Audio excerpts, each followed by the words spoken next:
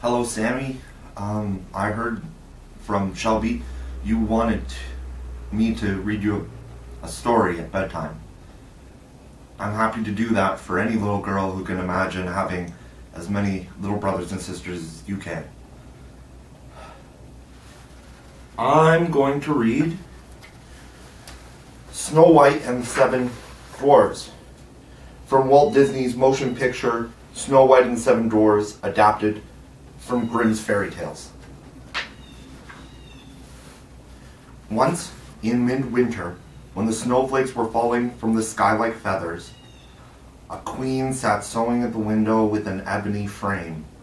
As she was sewing and looking out at the snowflakes, she pricked her finger with the needle, and 3 drops of blood fell on the snow.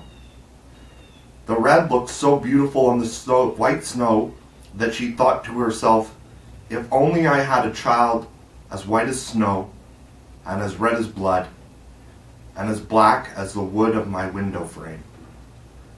Some time later she gave birth to a daughter who was as white as snow, and as red as blood, and her hair was as black as ebony.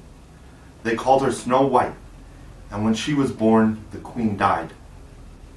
A year later, the lonely king took a second wife. She was beautiful, but she was cruel and jealous, and she couldn't bear the thought that anyone might be more beautiful than she. She had a magic mirror, and every day when she looked into it, she asked, "Mirror, mirror on the wall, who is the fairest of us all?" And the mirror answered, "You, O queen, are the fairest in the land." That set her mind at rest, for she knew the mirror told the truth. But as Snow White grew, she became more and more beautiful, and the queen feared that someday the girl would be the fairest in the land. So she dressed Snow White in rags and forced her to live with the servants and to slave from sunrise to sundown. All the while that Snow White cheerfully scrubbed floors and dusted and carried water from the well, she dreamed that her Prince Charming would come and carry her off to his castle in the clouds. One day, as she was drawing water from the well, her friends the pigeons told her a secret. It was really a wishing well. "Make a wish into the well," they said, "and if you hear it echo, your wish will come true." Snow White spoke into the well. "I'm wishing for the one I love to find me today." Before the echo could repeat the whole wish, a handsome prince on horseback rode up and saw Snow White. He looked at her with such admiration that Snow White grew embarrassed and ran off to her room. But the jealous queen had been watching from her window, and she turned yellow and green with envy.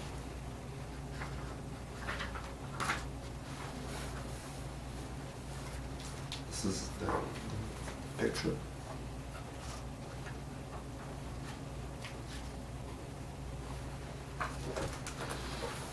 Looking into her mirror, she demanded, "Mirror, mirror on the wall, who is the fairest of us all?" And this time the mirror replied, "Her lips blood red, her hair like night, her skin like snow, her name Snow White." The queen was in a terrible temper, and she sent for her huntsman. "Get that child out of my sight," she stormed. "Take her far into the forest, kill her, and bring me back her heart in this box to prove you have done it." The huntsman was saddened at these words, but he did not dare to disobey his queen. He took Snow White deep into the forest, and he watched her happily picking wildflowers, and he knew he could not hurt this lovely girl. Kneeling before Snow White, he said, "I cannot kill you as the queen commanded. Run away and hide, but do not come back to the palace, because the wicked queen will surely harm you."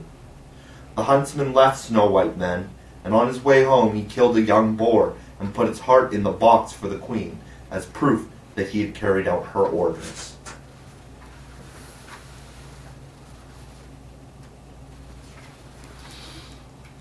Alone in the great forest, Snow White was frightened by everything she saw, every strange sound she heard.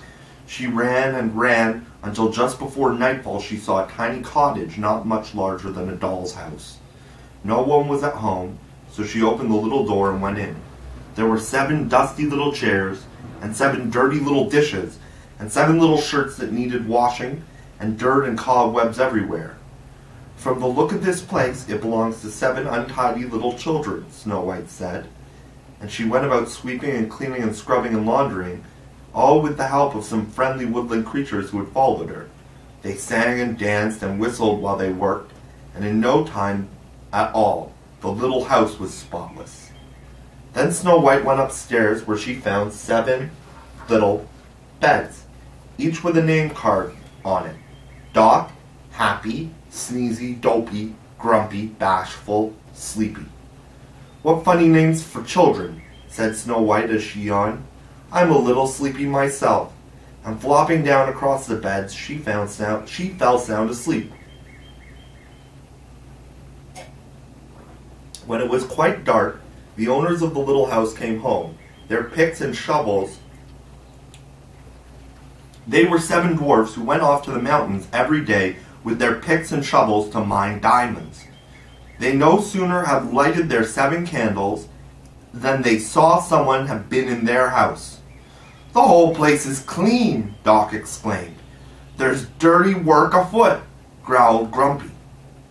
Cautiously they tiptoed up the stairs, where they found Snow White asleep on their beds.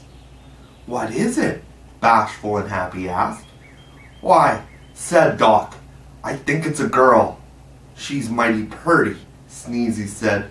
Bashful sighed. "She's beautiful, like an angel." At that, Snow White woke up. When she saw the 7 dwarfs, she startled. "Why, you're not children at all. You're little men," she exclaimed. But they were friendly, and asked her name and how she came to their house. Snow White told them how her stepmother had tried to have her killed, and that the huntsman had spared her life. "The queen will never find me here if you let me stay. I'll keep house for you and do the cooking, make the beds, wash and sew," she promised. The dwarfs whispered together, and then they said, "If you keep everything neat and clean, you can stay with us and you'll want for nothing."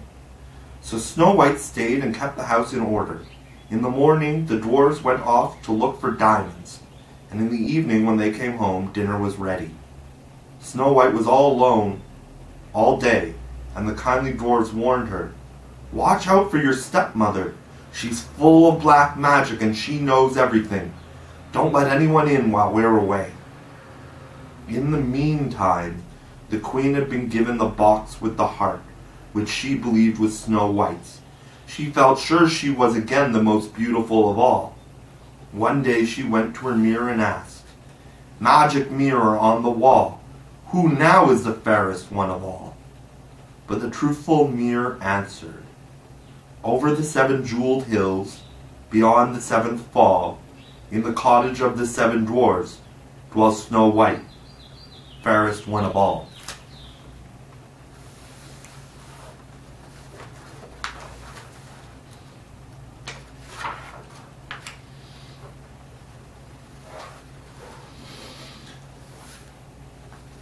Then the queen stamped her foot in a fury.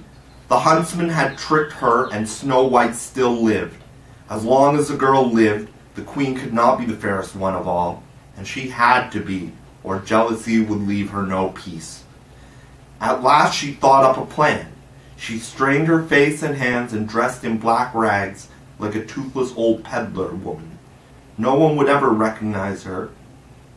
She went to a secret room that no one else knew about, and there she made a poisoned apple. It was beautiful, juicy looking, shiny red, and anyone who saw it would want to bite. But one taste, and the person's eyes would close forever in the sleeping death. Pleased with herself, the queen made her way to the little cottage in the forest. Hiding behind a tree, she watched the 7 dwarfs say goodbye to Snow White. "Don't let anyone in the house," they warned her. Then they marched off to their mountain, singing, "Hi-ho, hi-ho, it's off to work we go." No sooner were the dwarves out of sight than the ragged old woman went to the window and asked Snow White for a drink of water. "Thank you, my pet," she said. when the girl handed it to her through the window. "Now here's an apple for you." And she cackled wickedly. "Wait till you taste it, dearie. It's delicious." Snow White reached for the poisoned apple, though her friends, the woodland creatures, tried to keep it from her. No sooner had she taken a bite than she fell to the floor as if dead. The birds and the animals hurried through the forest to fetch the dwarves, while the queen laughed. "Now I'll be the fairest in the land," she said as she slipped away into the forest. The dwarves dashed up to the cottage, too late to save Snow White. But they saw the wicked queen running into the woods, and they ran after her as fast as their little legs would carry them. They chased her to the top of a high cliff, and there the queen tripped and plunged over the edge. With a terrible scream, she vanished forever. Sadly, the dwarves returned home.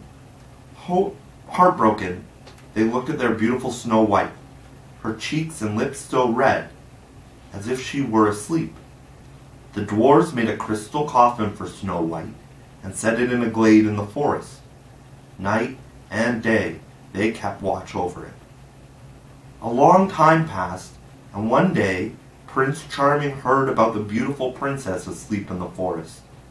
He wondered if it was the girl he had lost his heart to long ago near the wishing well, and whom he had been seeking ever since. He rode deep into the woods, where he found her, the princess he loved truly. Leaning over, he kissed her lips. Snow White opened her eyes as if awakening from a deep sleep. The spell of the poisoned apple had been broken by love's first kiss. And Snow White's dearest wish came true. Her prince rode off with her to his castle in the clouds, amid the cheers and good wishes of the dwarfs and forest creatures.